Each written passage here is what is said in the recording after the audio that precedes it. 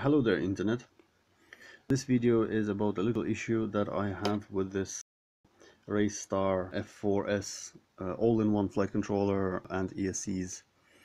All in all, it's pretty good board. It looks decent, pretty good quality. There are plenty of reviews. I'm not going to do it now. I'm just going to show you what happened during my work on waterproof build based on Armatan Chameleon frame and Mr. Steel silk motors.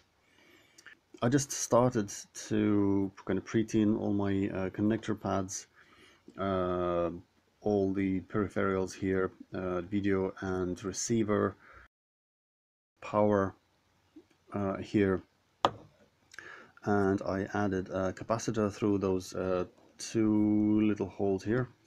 So as you can see, I just pre-tinned kind of plus and minus, and when I was working on the minus wire, my USB connector came loose. So it used to live in here, yeah, like so, something like that, yeah.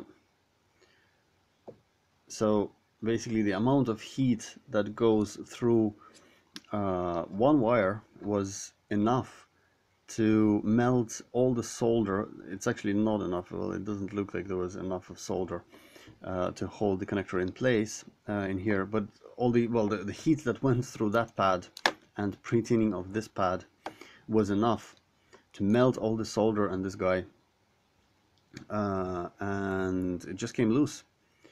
It just fell down on me.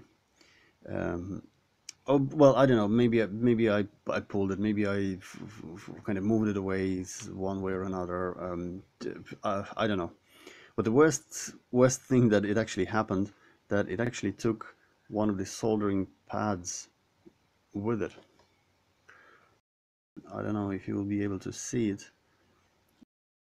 Well, maybe you can. But like one of the pads here are actually thicker. So that's where it came loose. So I cannot use this board anymore.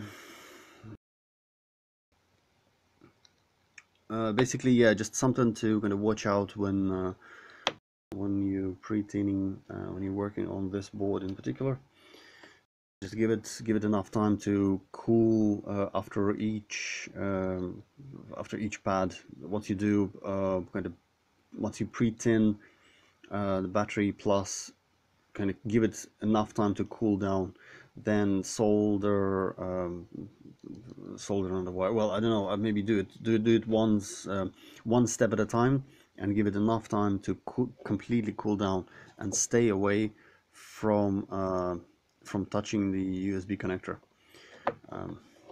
Just it's kind of, I don't know, I would call it a bad design to put the USB connector next to an area that will take huge amount of heat from soldering the wires. Okay, yeah, thanks for watching, and yeah, happy flying.